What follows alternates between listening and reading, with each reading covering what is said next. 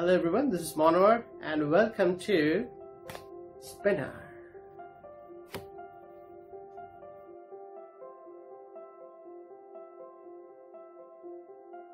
The Spinner is all about a classical move by Ed Marlowe which is called the spin change, and I thought that move can be also used as a control. So this is my handling on the Ed Marlowe's spin change. I hope you like it. So without any further ado, let's learn how to do this. So here's the idea. Someone picks a card like this, 5 card. Okay, I place that card in the middle. How about in the middle? Okay, place that card side and just give a snap. Card jumps.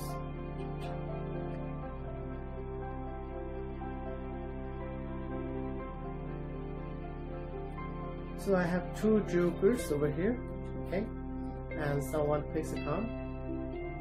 Well, they have picked this card, which is the Three of Spades, okay. The thing is very simple. I place that card inside of the middle, and I take those 2 jokers, okay.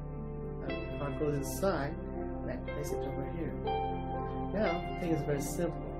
I'm going to find out the selected card by using these 2 jokers. Now if I shake like this, let's see what card has been trapped between these 2 cards, and I think it's there, selected.